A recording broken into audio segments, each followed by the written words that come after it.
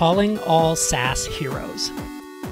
We've got the cheat code for early stage SaaS founders to help you find your first customers. We'll be focusing on 4 unique strategies and giving you the tools you need to have a successful launch and spark early growth. If you have less than 500 customers, you'll want to power on and level up your SaaS. Join us March 23rd through the 25th from 11 a.m. to 12:30 p.m. Eastern Time each day. Explore the world map of MicroConf Remote, visit the Power Up Lounge, and explore the community of vendors who will help you beat the final boss. Register at microconfremote.com.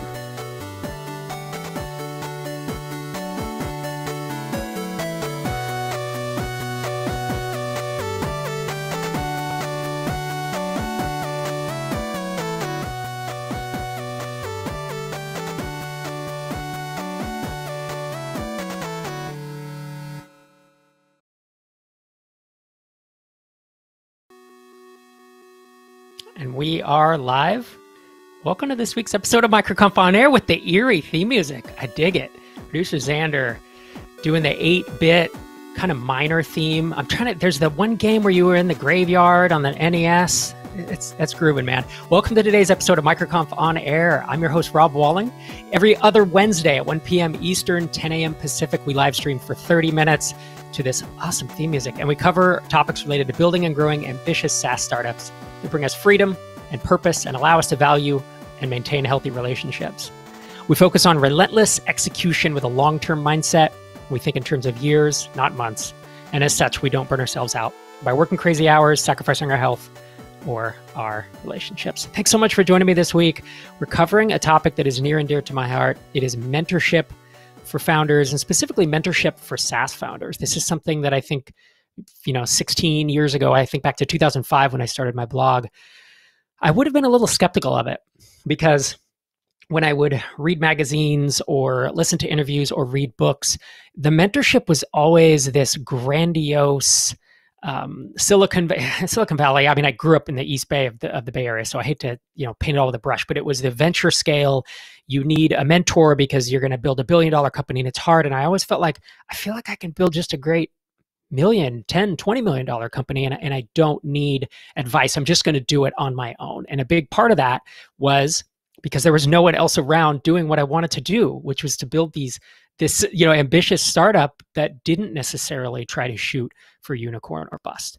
And what I eventually realized is that there are folks out there who are just enough ahead of you. They can be 6 months, they can be a year, they can be 5 years. Maybe they've just seen 20 or 30 SaaS companies start and grow.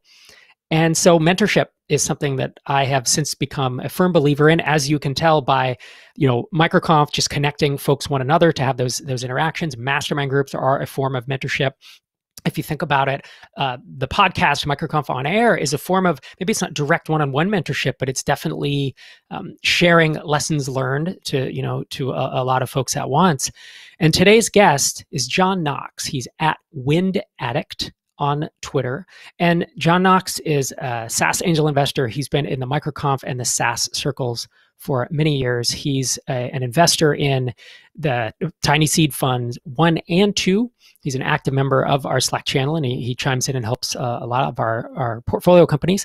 He's an investor in 1 Second Every Day, in Peter Sum's branch that is now turning into Reform. He is an investor in Matt Wensink's Summit, David Heller's Riembi app, and he is an avid windsurfer. He's also working on a book called Wealth for Founders. You can find that at wealthforfounders.com, because like me, he is a personal finance and investing nerd, and he and I have shared many a great conversation over talking about high yield Vanguard mutual funds. During the day, he's a medical device iOS developer. So he's a Renaissance man, a man of many, many talents and many experiences. I'm going to dive into mentorship with John as I welcome him to the show. If you have any questions for John or myself around personal finance, building wealth, mentorship, iOS development, frankly, anything else that you'd love to hear John talk about, please post them in the MicroConf On Air channel at MicroConf Connect, and we will get right to them. Mr. Knox, thank you so much for joining me on MicroConf On Air today. Hi, Rob. Thanks. Great to have you, man. You're coming to us from sunny yet cold, just north of Minneapolis, Minnesota. Am I right? That's right. It's a little overcast, but I think it'll be better soon. That's great. And I'll be back. So I'm in California for about another, I don't even know, 10 days, 11 days, and then I'm heading back. So I'll be joining you then. They're in early April. Smart. Hopefully, as the veil of COVID lifts, we will be able to once again resume. Remember when we used to do happy hours, John? We would hang out and talk Oh, about things like in it person. was, it seems like a dream at this point. It really does. It's the before time. So I want to dive in, John, to this topic: mentorship for SaaS founders. When we asked you to come on the show, we know you have a variety of experiences. You could have chosen to talk about any of them. Why choose mentorship for SaaS founders, and why is that important to you personally? Yeah, I think mentorship is both underrated and overrated. I think some people think of mentorship, they imagine that it's, somebody's going to tell you how to do everything and it's magic and you don't actually have to do any work. And I don't think that's really true. But on the other hand, you can basically become aware of things you wouldn't otherwise become aware of through mentorship, right? If uh, you have a problem with, iOS, I have a lot of experience in iOS, and there's a good chance that I can help you at least find where to look deeper, where to dig deeper in whatever problem you're having. Same thing for personal finance or whatever. Like maybe help for me might just be a comment in Slack, or it could be a 30-minute phone call, and maybe me just finding the right person for you to talk to. So it can be pretty easy on my side, but pretty maybe valuable for the other side if it ends up working out. Doesn't always work out, but it can really unlock a lot of value quickly for, but actually both sides, because I end up learning quite a lot from it as well. So I that's think kind of that's a my good point. I think perspective on it. Yeah, I think the key piece, the phrase you said was unlock a lot of value quickly. And something that have come to realize was it's over the last maybe 11 years total, but really it was only maybe 4 or 5 years, was a point that clicked with me where it's like, wait a minute, me actually introducing a founder to someone who either winds up investing in them or winds up becoming a business development relationship, winds up doing an integration, winds up working for them. Just an intro can often be worth, hundreds of hours of work, right? Because if you post your Indeed job description and you promote that and you go through all the resumes and you get to this candidate in the end, I mean, that can literally be thousands of dollars, hundreds of hours, versus if I know a candidate and I know they're a perfect fit for you and they decide that they want to come work for you, that intro can be incredibly time saving. Just like similar to what you're saying with iOS development, if there's a technical thing that you have learned that someone else hasn't, it's shortcuts, right? It's cheat. I hate to use the phrase cheat codes because we're using it for MicroConf Remote next week, so I'm stealing it from producer Xander a little bit. But it really is, like you said, it doesn't work in every case, right? There's not cheat codes for everything, but when it works, it is amazing. Do you have a recent story or example of some advice that you gave a founder in the past few months where you feel like you really unlock something for them in a short amount of time? Yeah, I won't go into too many details, but basically someone was having an issue with a popular cloud provider, and I did a little research and I looked in my LinkedIn and I realized that I met someone, I'm pretty sure at a entrepreneurial conference, not unlike MicroConf. Maybe it was MicroConf actually, who worked at this cloud provider and was one of the principal engineers on their cloud services. And I sent that person a quick note and said, "Hey, friends, problem. Do you have any advice for them? Do you have any pointers on where they should dig into this issue they're having?" And they immediately got back to me, and basically allowed me to do an email introduction between the two, the founder and him, and they had a conversation which I think was valuable to them. Yeah, that's great. Introductions are one. I think technical issues are another. I think a founder the other day was thinking through whether or not to do a big certain type of promotion that could be risky for them. It could mean a lot of money and a lot of exposure, but it could also, maybe make their existing customers pretty angry.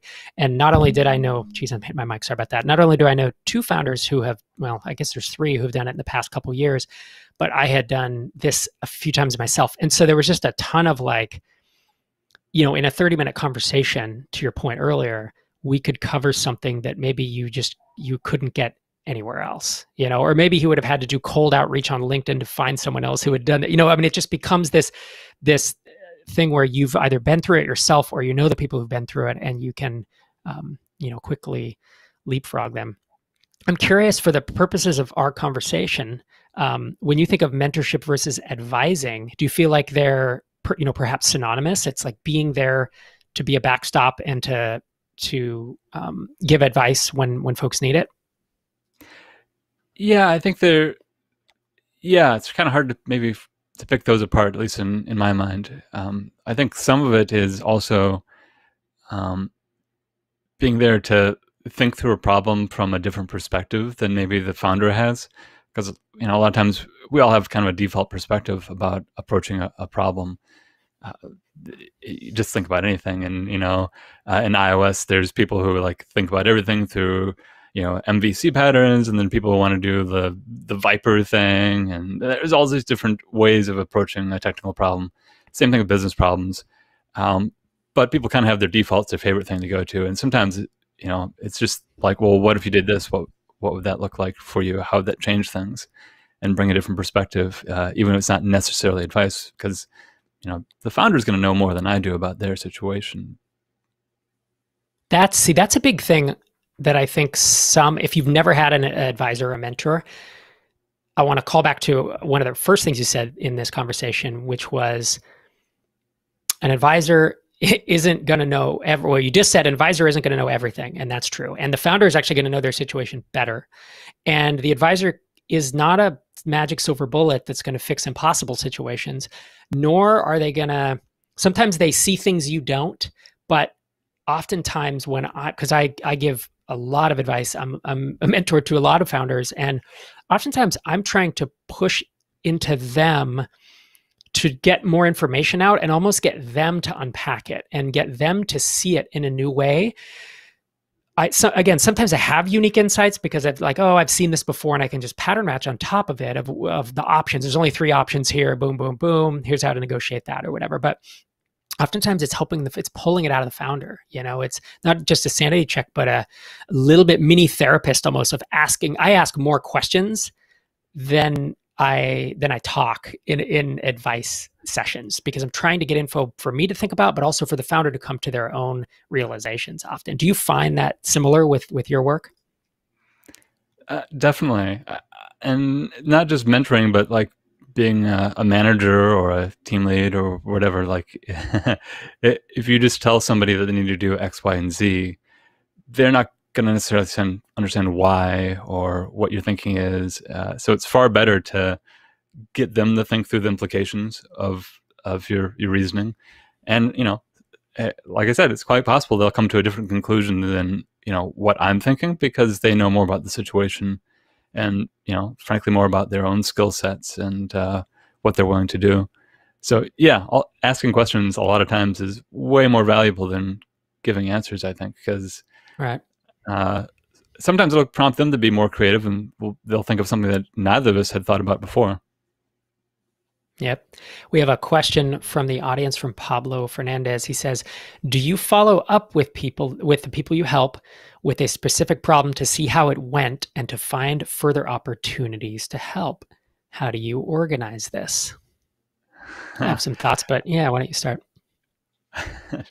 Well, I don't know if I'm super organized about it, but I generally try to follow up afterwards and see how things are going. But if somebody's come to me with a problem before, I don't think I need to prompt for them, to give me more problems. I usually have enough to do, and I'm confident if they ask me about one, they'll ask me about the next one. Yeah, what we've seen anecdotally, I don't have concrete data on this, but just in my experience, is that founders who reach out and ask for help when they have a problem and then are coachable and not that they necessarily need to do exactly what a mentor or an advisor says, but they at least are willing to weigh that with their own opinions. Those founders tend to progress faster and be more successful. And I say that as someone who resisted advice and mentorship for years until, I mean, really, it was only over the past, let's say, 8 or 10 years that I started making myself more and more open to that. And I think that can be maybe a natural feeling in some of us to think I'm going to do this alone, or, I know how to do this on my own. But I found that founders who reach out with problems will reach out with the next one. There are also certain founders that I have a lot of touch points with. Obviously, in terms of TinySeed, there's a lot of founders who I have talked to probably twice a month, 3 times a month. And those ones are easy because when they start talking the next time, I remember what we talked about last time and I'm able to ask and follow up. So I don't have to write that down. Then there are angel investments I've made where I don't have regular contact with folks. And for those folks, when they ask for advice or thoughts, I give them the thoughts and I let it go. And usually they circle back with a text a few weeks later, oh, this is how it went. Or sometimes it's 6 months and I'll be like, hey, remember that situation we talked about? Whatever happened with that? Since I'm only brought in to talk about like pretty big things, it's almost like we're going to get bought. We're going to acquire a company. We're going to, do something larger, at least with my angel investments. Those ones are big and I do tend to hear how they end. I think there are obviously some smaller, a lot of smaller issues going on with TinySeed folks. There's a follow-up. Cool. There's 2 more questions, actually. This is great. Please keep them coming. Follow-up from Pablo. He says, any recommendations on how to become more coachable? Ooh, that's a good one. You have any thoughts on that, John? Ooh, that's hard. I think going back to what you said earlier about being reluctant to take, advice from other people, I probably still have that problem. It's hard because at least I feel like you go through school and there's schools don't like cheat codes, right? They want you to do all the work yourself, and the group projects tends to be one person doing all the work and that sort of stuff. And so I think you really need to be an entrepreneur. You'll benefit from trying to let go of that intentionally. And, even personal finance, I know a lot of people who want to do their own taxes. And I'm like, you're crazy. Pay the $200 and let somebody else do that work for you. What are you doing? Same thing for entrepreneurship. You don't need to figure out everything. You don't need to figure out your sales funnel. You don't need to figure out your whole marketing thing. You're allowed to ask for help and try out other people's ideas. You don't have to own it. You should understand, why you're doing it as best as you can, but you don't need to do everything yourself. It's not cheating to get somebody to help you out. Yeah. And I think my thoughts on that, on recommendations to become more coachable, I can say from my perspective of experiencing it firsthand, I struggled to find the people that I wanted to listen to in the early days. And I felt like founders, when I wanted to be a founder, I wanted to take advice from founders. Whether that's right or wrong, that was how I wanted someone who had started a company, who had been in my shoes, to give me the advice. In addition, I really struggled to find successful bootstrap founders because it was like at the time MailChimp, right? And it was Basecamp, and MailChimp actually came a few years later. And I didn't necessarily agree with all the stuff Basecamp was saying at the time either. So I really struggled to find anyone. Once I did, and once I started seeing people where I was like, they want to be ambitious, but they're also not going to destroy their personal lives, and they're willing to hold funding and bootstrapping in tension. It's not this big dichotomy. I would never do this. I would always do this. People like a Heaton Shaw, and Jason Cohen. I'm trying to think of Steli FD more on sales. I mean, there's a lot of people that I just have a pretty deep respect for in terms of how they run companies. That's when I started realizing, I can open up to them and say, hey, I'm struggling with this thing right now. What do you think? And just get advice. And that was the first step for me, was just to ask for because they shared your values. Yeah. That's the thing I think is a big thing, is finding people where it's like, I kind of want to be more like you. Maybe I don't, Jason Cohen now runs WP Engine, which I don't have inside information. I'm guessing that thing's got to be worth $1 billion right now, because when I got cashed out, it was worth close to that. So I don't want to do that. I don't have the desire myself to do it, but I do like the way he approaches problems and thinks about things. And again, everything, do I want to be Jason Cohen in every way? No, I don't. But would I take advice from him because I think he's smart and I think he's been there? I would. And I also think he doesn't see the world as, oh, well, be a unicorn or go home, right? It's someone who can give me reasonable advice. So I think a big part of that is finding those folks who are, just enough ahead of you, and then being willing to weigh their advice to let it challenge your beliefs. So here's a good example. I'm working on my next book. I've talked a little bit about this. It's like tentative titles like the SaaS playbook, looking at building a $1 million SaaS app, right? How to get from 0 to 7 figures. And I have been so much more open in this writing process than any prior. So I have taken the table of contents, and yesterday I sent it to 4 founders whom I trust. And like Ruben Gomez is one, right? Derek Reimer. These are people that I have decade-long relationships with. And I trust that their opinion is not some flippant thing. They're not going to send me off on a rabbit trail, but they're going to give me they're going to be pretty honest with what they say.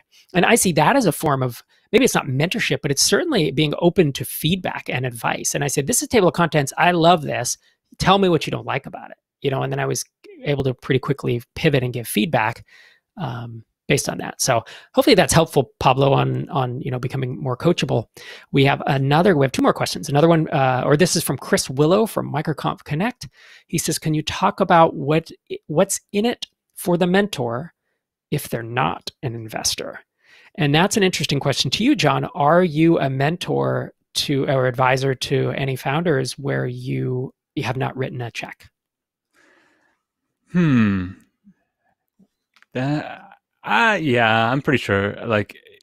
Not formal, but almost none of them are formal. Like I'm your mentor relationships. Definitely, I've talked to countless people at MicroConf and talked through all sorts of different stuff, from personal finance to technical stuff to business stuff, and some of it was just shooting the breeze, but some of it was thinking about what other companies in similar positions have done in their situation and given them some ideas on that. So yeah, I don't feel it's any different, except for the fact that if you're a random person, you're probably not going to have access to reach me unless I see you at MicroConf or some other similar hallway. Yeah, exactly. And so what's in it for you in that respect then? Why would you spend your time to give it thought and advice? Well, because it's fun and educational. I usually end up learning something, especially with the MicroConf crowd, who they're extremely sharp people, and you'll get a lot of, oh, okay, that's interesting, but what about this? And then you learn a new detail, and you're like, ooh, that's a good question. I don't know. And then somebody else will chime in, and you always end up learning something new, or at least getting a new perspective. Or, things like marketing techniques and tactics, they're always changing, right? Because what's available is always changing. So, I will inevitably learn something about, I've heard about this new crazy Clubhouse thing and how you advertise on that. Oh, okay, interesting. Yep. And that's something I think, I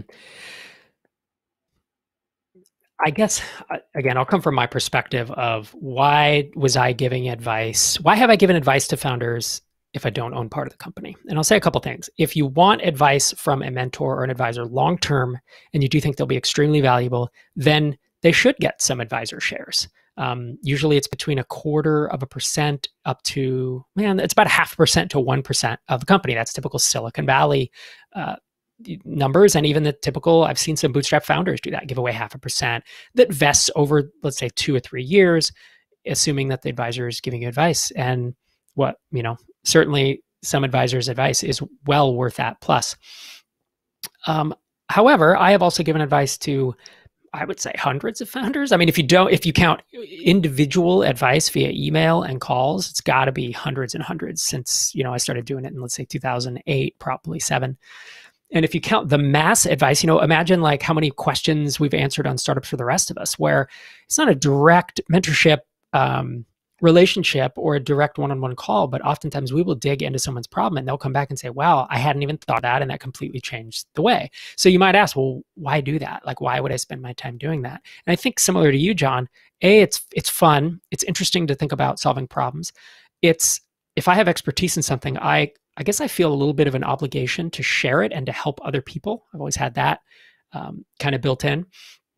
And I think, yeah, I guess maybe that's it.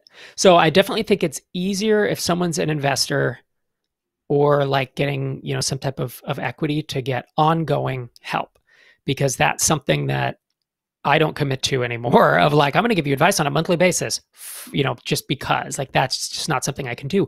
But there are a lot of folks who might be willing to dip their toe if they haven't been an advisor yet and they're trying to kind of work their way up and figure it out. I do think there's some opportunities. It's just not going to be the, um, busy people don't have time for that unless they have to justify it somehow, right? But folks who are maybe just getting into advising might. All right, since we're running short on time, I'm gonna dip into our next question. Spencer Polly from YouTube. He says, how formal are the mentorships or advising relationships you're talking about? Is there an equity split, consistent scheduled meetings, or is it more informal? What do you think, John? Mine are 100% informal.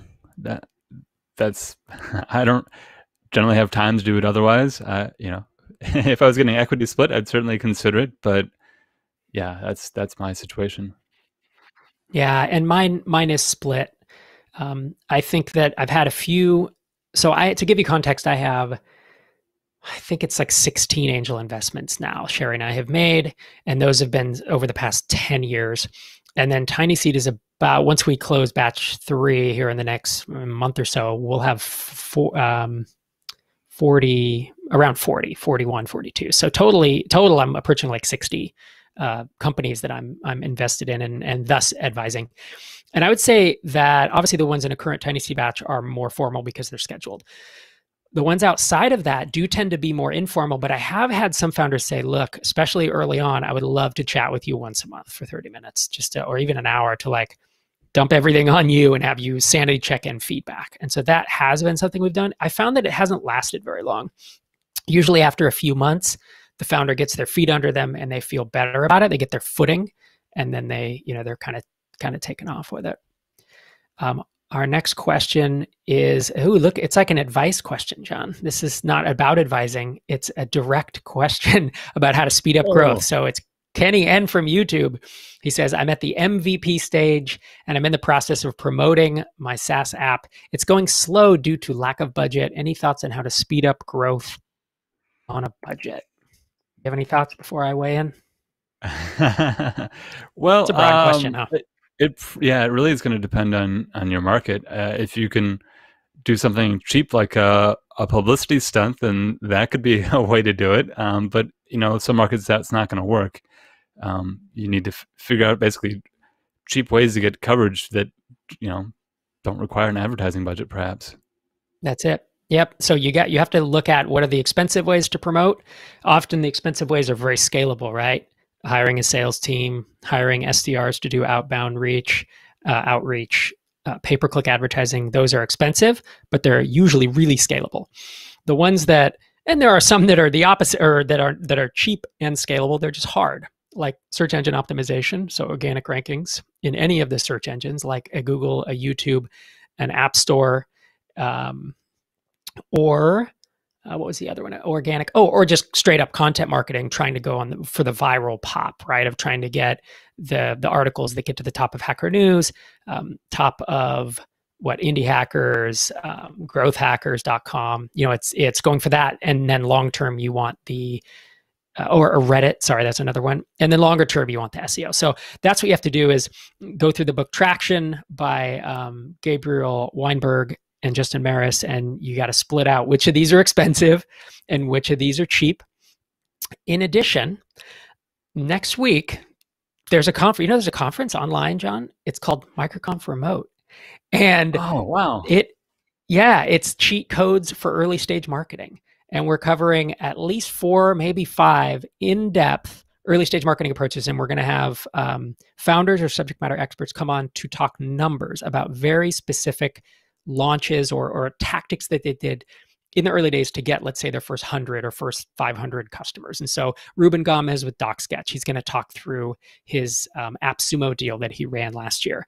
Derek Reimer with SavvyCal is going to talk through his product hunt launch that he did in January. And again, lay out the numbers. This is what we did. This is the screenshot of what we, this is the approach we took.